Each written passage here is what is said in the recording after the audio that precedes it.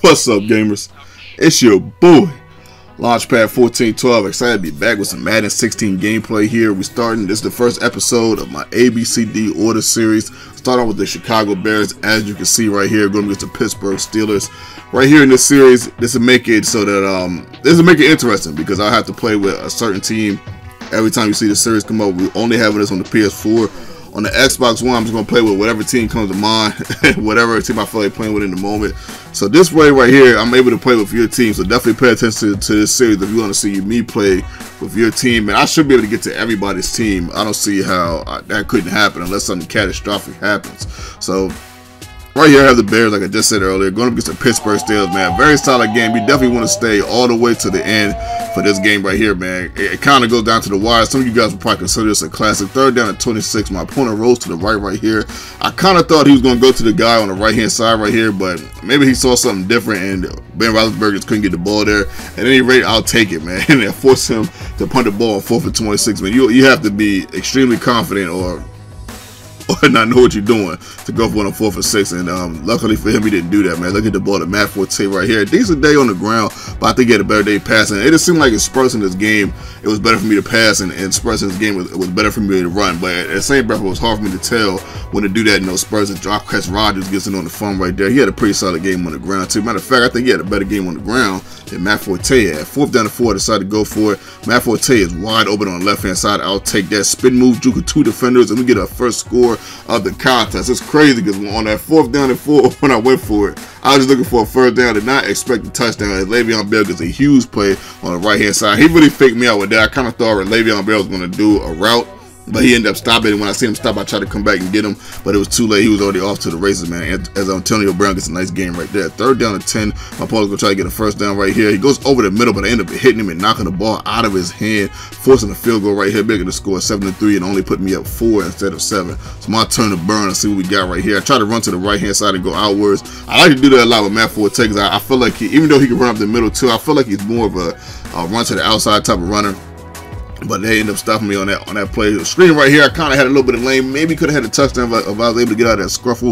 But I ended up getting sacked right here. 3rd down at 14. I got to make something happen. Let's see what I can do. I kind of wanted Alshon Jeffries, but he wasn't as open as I thought he was going to be. So I hit Eddie Royal right here on the left-hand side and get the first down right there, man. I'm still alive in this drive. Just trying to figure out what I got to do to get down the field. A little bit of dinks and dunks here. A little bit of big plays like this to Eddie Royal, man. Eddie Royal is underrated for the fact that he's able to get separation. I'm not sure how he does it at this stage in Madden, but he does find a way to get that separation, and I definitely try to use that to my advantage. 3rd down to 15.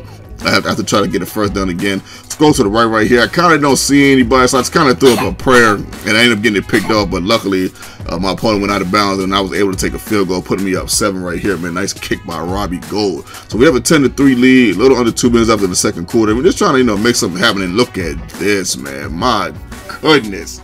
Somebody get him. Great play by my opponent right there. Caught me napping in that defense where I like to stop the run on that play. But he ended up getting that touchdown, so it happens, man. 10-10. Like I told you guys earlier, this contest is a pretty good game. So when I say that you don't know who's gonna win, I fumble right there, man. Bad fumble right there, but luckily I recovered, man. 3rd down 23. I decided to go deep right here to Martellus Bennett. He had like 600 people on him, so there was no way he was gonna catch that. I was just throwing that up just for the heck of it, man. So I'm forced to punt right here on the 2nd and 23. He's made me punt. I made him punt. I would say that we are pretty even. We're pretty even. This game is pretty much going to come down to who makes the least amount of mistakes or one big play. You guys will see. I'll let you guys determine that. Like I said before, some of you guys might even consider this a classic as he gets the first down right there on 3rd and 7. 1 and 10 right here, man. He decided to scroll to the left. Threw me off guard right here. Hadn't ran with the quarterback all day, and that was a good play on his part. Then he goes over the middle, and Antonio Brown, of course, is going to catch that 9 times out of 10.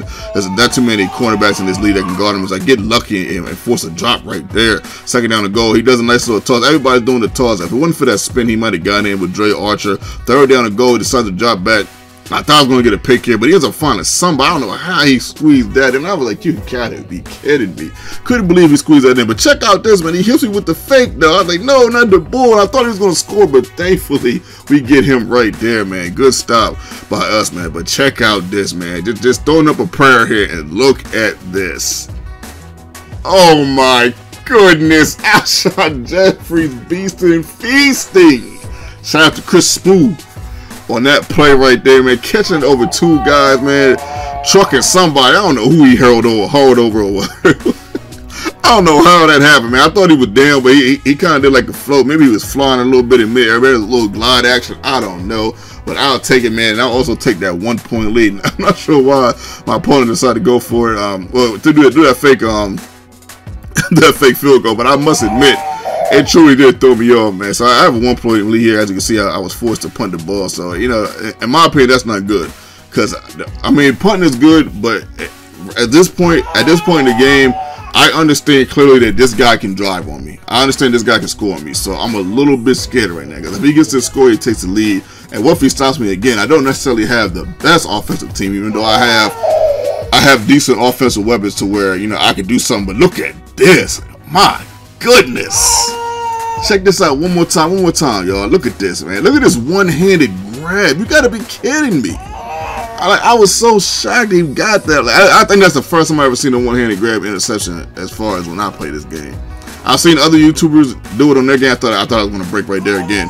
But, man, that was just amazing. So, 2nd down and 7, I have opportunity right here to score. And I give it to Martellus Bennett. Beamed it to him right there on the right-hand side. I seen he was wide open, so I slid that in there. 1st down and 10, I get a decent run right there. 2nd down and 10, I decided to run with Jay Cutler, man. Thankfully, I slid and didn't get destroyed. 3rd down and 5, I'm looking for Matt Forte. I find him 1st down. We keep the chains moving. Next play right here to Jacquez Rogers. We run to the left right here, and he gets a nice little, they get stuff right there, but he gets a nice little 5-yard gain.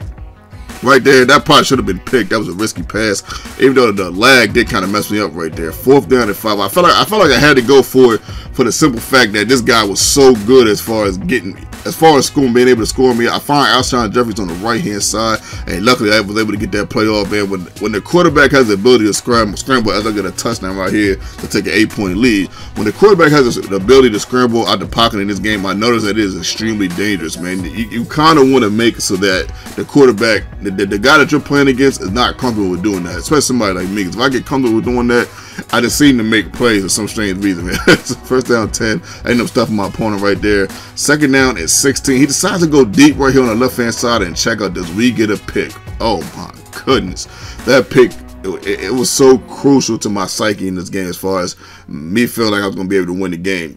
But it's not over yet. I know you're looking at the score. I'm up 8. A little over 2 minutes though. You're like, this is in the bag. 3rd down and inches, I get stuffed right here.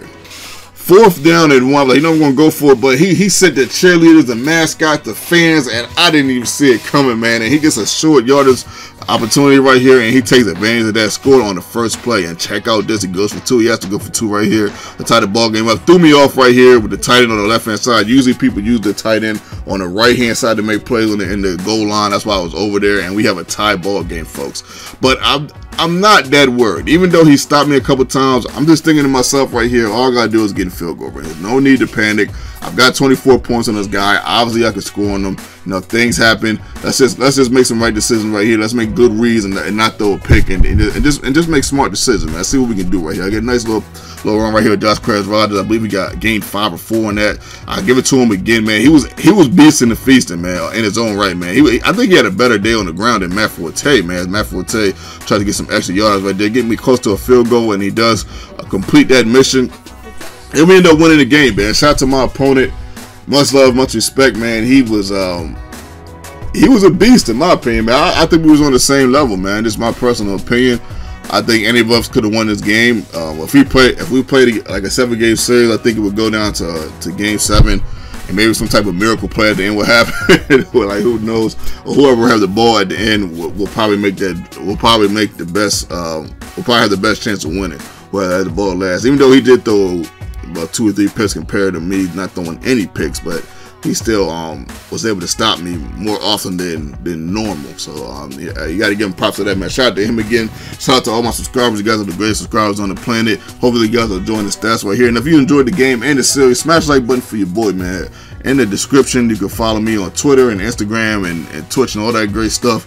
This is your boy, Launchpad 1412, and I'm out.